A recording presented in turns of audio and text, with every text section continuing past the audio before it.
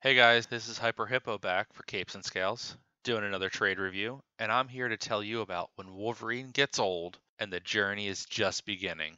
This is Old Man Logan. Wolverine has been at the core of every major X-Men story since his creation in Incredible Hulk 181. He has had some of the bloodiest battles with friend and foe alike.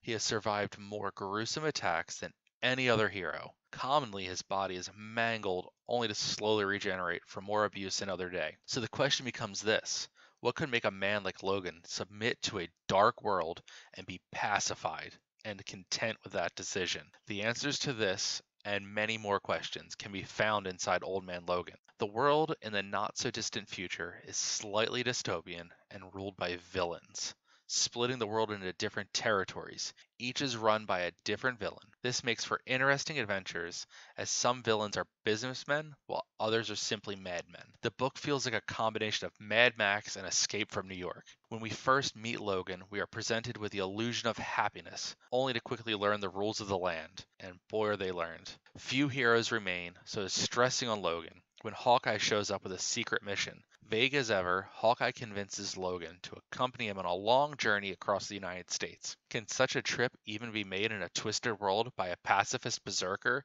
and a now blind archer? Not without consequences. So the writer of this book is Mark Millar, and he's known for writing some of the biggest comic book stories of the past 15 years. If you haven't heard of Civil War, Superman Red Son, or Kick-Ass, they're his.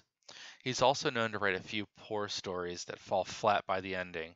I'm looking at you, Jupiter Circle, and Jupiter's Legacy Part 2. So where does Old Man Logan ranks among his work? It's near the top. This story has a boatload of creativity, and as far as characters and where they would end up in a dystopian situation, the idea of some of the obstacles chosen to lay in Logan and Hawkeye's path are beyond innovative. We can all argue what is Millar's best book? We can even pick different answers for the top pick and receive little argument. This is one of those books. He gets an A for it. The artist is Steve McNiven. He's a popular artist with a good reason. He drew this and Civil War. The visuals of certain baddies is breathtaking. The use of panels as a device to surprise the reader with shocking appearances. The huge characters look even larger. The crazed look even more menacing. Visually keeping the reader's attention in a setting that could have just been dirt roads and burned out buildings is key.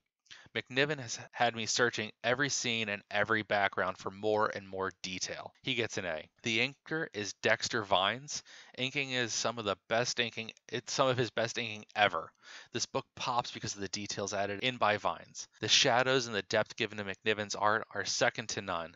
This is how inking needs to be done. It gets an A+. The colorist is Maury Hallowell. He does a great job choosing which colors to use. Most of the issues are dark and drab. Hallowell makes the story easy to follow by giving the darkness to the correct layers. The violence is also over the top at times, and Hallowell adjusts to create bright effects on the action. Another A is coming. The cover. The cover to this trade has a feel to it like an old movie poster. Many characters shown in a collage that captures your interest instantly. Creates questions that the reader is likely to want answers to. It sells the book. We got another A. Guys, this book is just fantastic. It's A's across the board. If you haven't read it, you should. If you enjoyed the Logan movie, which the movie's loosely based off this book, you got to check it out. Again, I've been Hyper Hippo for Capes and Scowls podcast. I can be found on Twitter at Hyper Hippo. You can find us online for more content at capesandscowlspodcast.com and on YouTube, where you search Capes and Scowls. Make sure you hit that subscribe button, like, and comment. Let us know what you want us to review. If you enjoy the reviews, if you didn't, if you think I'm stupid for liking this book, let us know. Again, guys, thanks for checking this out, and have a great day.